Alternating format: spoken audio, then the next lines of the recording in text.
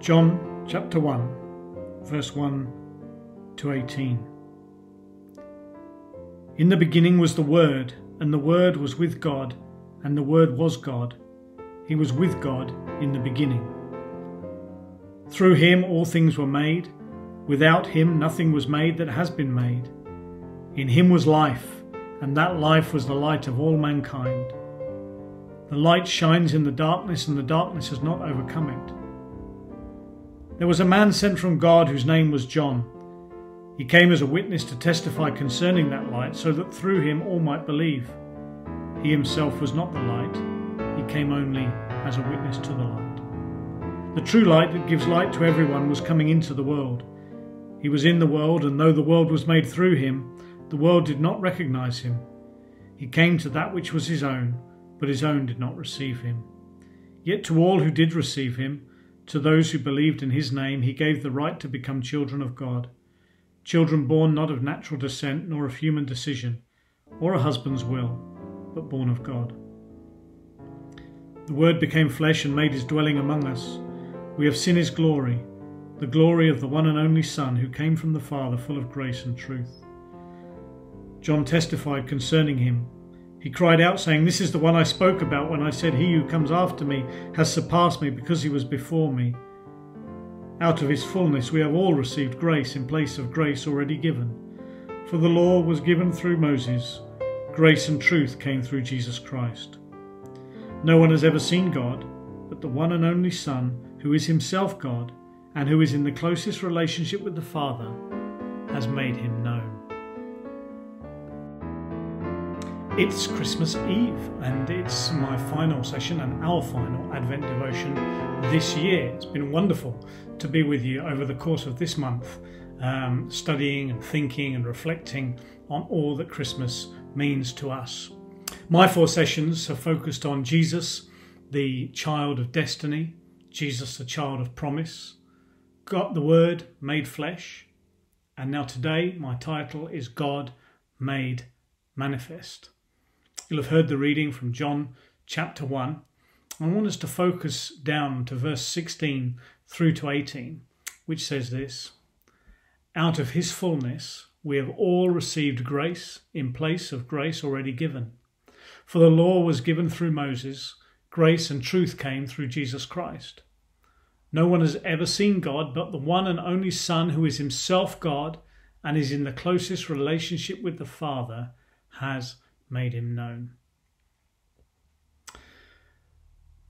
As I've said, we've considered Jesus the child of destiny, the child of promise, God made flesh, and now, on Christmas Eve, we're going to consider God made manifest. The world Jesus came into was no stranger to religion. His mission, his purpose was not to create another religion. The world had got plenty of that, and it certainly didn't need Jesus to come in order to add another. He wasn't there to create a political movement or a political party. But I believe we can see from the scripture that his purpose was simply to make God known. To a world that, like our own, was constantly imposing its views about God, using him as a weapon of political power, Jesus slipped in quietly and anonymously, not with an agenda or a manifesto, but just himself, full of grace and truth. Our first benefit from Jesus is not to learn, but to receive. Not to understand, but to encounter. Out of his fullness we have all received grace in place of grace already given. Another version, the one I'm used to reading, says grace upon grace. Everything we receive from him comes from an overflow from him, from his heart. He doesn't just demonstrate grace or teach grace, but he's the source of grace. And we live in that cascade coming down from him. We're overwhelmed with everything that comes from him. There is an endless supply that just flows out of him. He is full of grace and truth, and we all receive from him. The law was given through Moses, and the effects were seen over generations and are still seen up to today. No righteousness, no peace, no fulfillment, just a crushing record of failure, generation upon generation. And now Jesus has come, God made manifest. And that which we were trying to attain through the law is now poured out on us by grace. We were desperately, like crawling in the desert, looking for a drop of water. And now Jesus comes, the source of living water, poured out in our life. No one has ever seen God, but the one and only Son, who is himself God and is in the closest relationship with the Father, has made him known. That is why Jesus is key. That's why we can't have a vague faith that simply believes in God and tries hard to reach him. That's why nothing makes sense without Jesus. That's why we celebrate Christmas, not as a pious festival, but as a full-throated celebration of the fact that through nothing we have done, God himself not only reached out to us, but made himself manifest, that we might see him, feel him, experience him in three-dimensional reality. The Bible talks about that which our eyes have seen, our ears have heard, our hands have touched. This we proclaim to you, God made manifest. Not only can we know about him, we can experience him.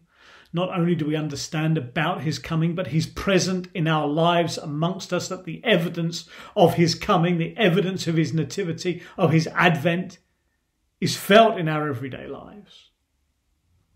Emmanuel, God with us, means that Christmas is not a historical event, but a present reality. God is made manifest amongst us. Three-dimensional reality.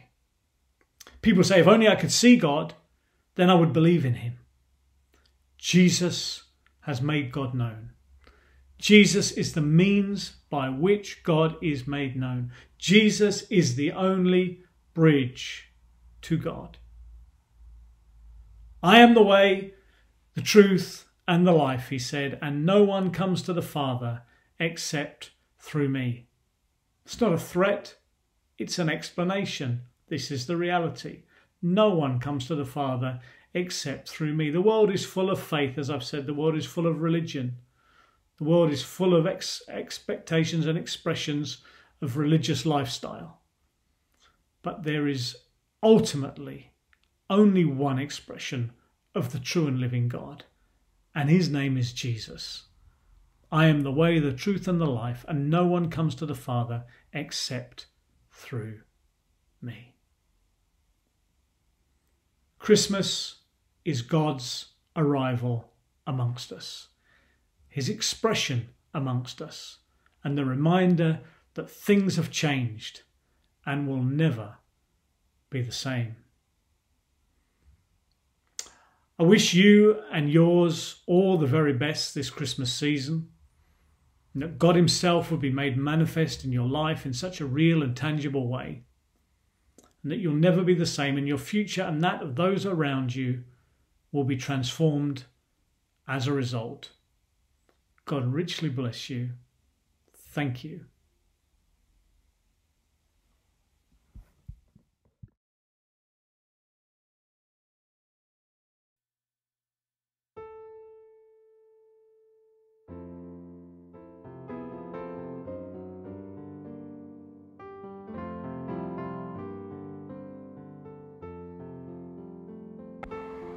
Father, as we come to the end of our Advent season, we just thank you so much for your grace made manifest in our lives. Thank you for the reality of who you are. Thank you that we are now witnesses of that reality because of Christmas, because of the coming of Jesus, because of the Word made flesh and God made manifest amongst us. Thank you for the fact that our experience is not just an intellectual one, but it's an emotional one, it's a physical one, it's one that we can embrace with all of our being. That you have made yourself known to us.